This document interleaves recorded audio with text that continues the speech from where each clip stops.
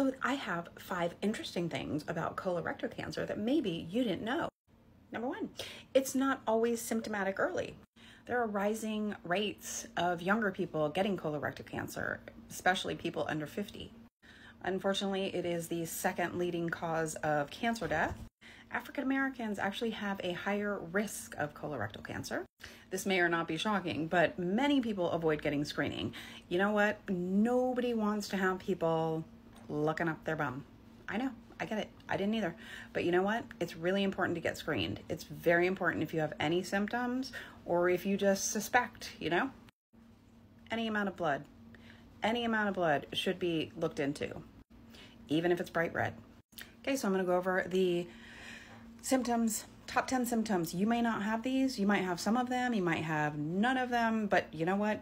Use your gut. If you think something's wrong, get it checked. Okay, first one, change in bowel habits.